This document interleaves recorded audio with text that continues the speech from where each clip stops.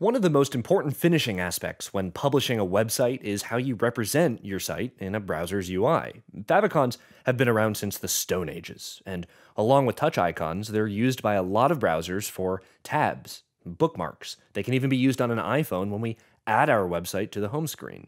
When we're prepping our image assets for upload, you can create a 32 by 32 pixel version for your favicon, which will get used in most classic desktop browsers. And you can prep another 256 by 256 pixel version for your touch icon. This touch icon will be used in places like Safari's bookmarks and on mobile devices as well. Webflow will automatically configure the code, but keep in mind that your file name, the file name you use in these image assets, might still be visible in your HTML head. So just be careful not to include anything you might regret there.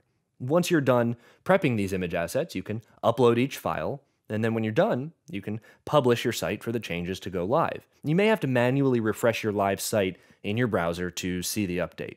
Your favicon and your touch icon are live and ready to go.